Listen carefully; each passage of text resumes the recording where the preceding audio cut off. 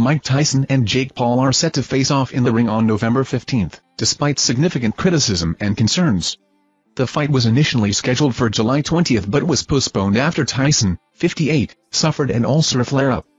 This upcoming bout marks Tyson's first officially sanctioned fight in 19 years, and it has raised eyebrows due to the substantial age gap between him and 27-year-old Paul. The Texas Department of Licensing and Regulations has sanctioned the fight, ensuring that the results will count toward both fighters' records.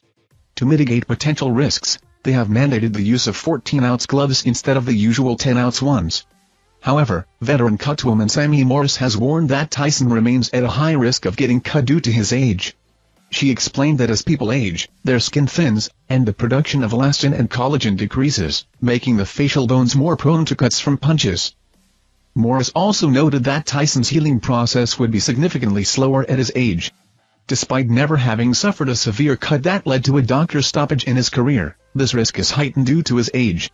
Critics of the fight, including former boxer Carl Frick, have dismissed it as a clown show, suggesting it lacks authenticity. Frick pointed out that Tyson seemed to be playing a role, calling the press conference antics contrived and staged. Many fans are drawn to the fight out of curiosity to see if Tyson can deliver a knockout punch to Paul. However, some, like Frick, believe the fight shouldn't happen, labeling it as mere spectacle rather than a serious boxing match. While the bout has generated considerable attention, the concerns for Tyson's health and the integrity of the sport remain prominent topics of discussion.